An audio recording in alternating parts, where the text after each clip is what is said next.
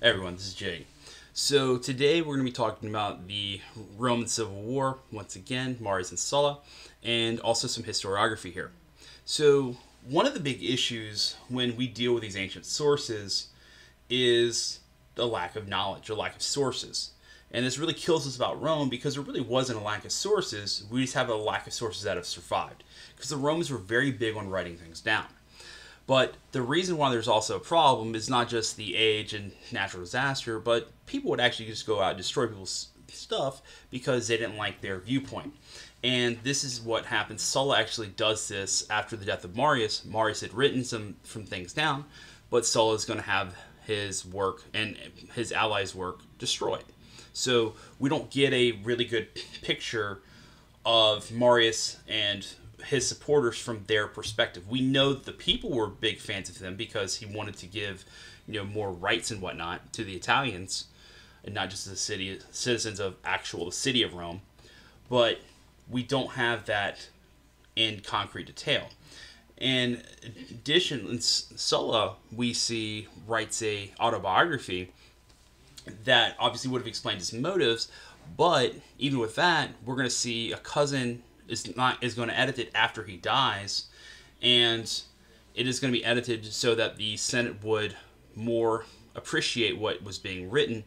But even this record is actually destroyed as well. So we have to essentially get whispers from other works to find out what was being said in these works that have been destroyed. A good example of this would be Suetonius, who really is a gossip columnist, just writing sensationalized news, but we have to use him because that's what's there.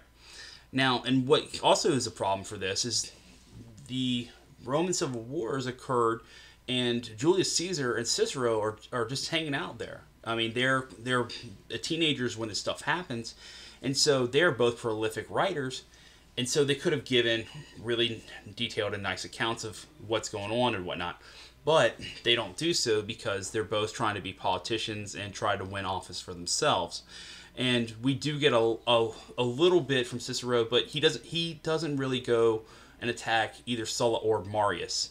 He tries to say that middle course. Julius Caesar is dealing more with Marius, but because he's going to own that just because Marius is his uncle, but he's going to really just focus more on his ideas.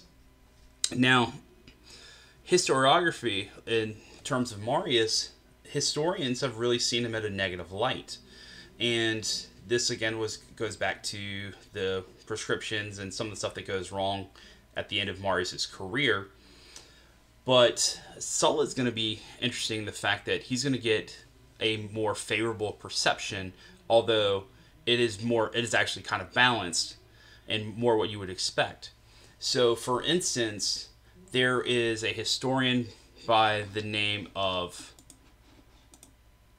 Harriet Flowers, and she is going to make the case that Sulla is responsible for the destruction of the Republic because he gets upset because Marius goes behind his back to take this command that Sulla has just been awarded to go fight this guy named Mithridates.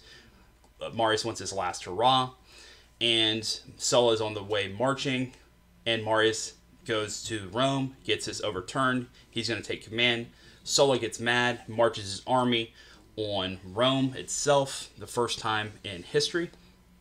But she sees him in a negative light, that he is responsible for the destruction. However, there is going to be a guy named Ronald Syme, and he's going to make the case that Sulla is actually becoming a dictator for the right reason. He's going to, and the dictator can only be a dictator for 6 months rather than 2 years, but Sulla was going to be a dictator for a good reason. He was going to break the laws in order to rewrite down the laws so they could not be broken again, which is a very strange concept.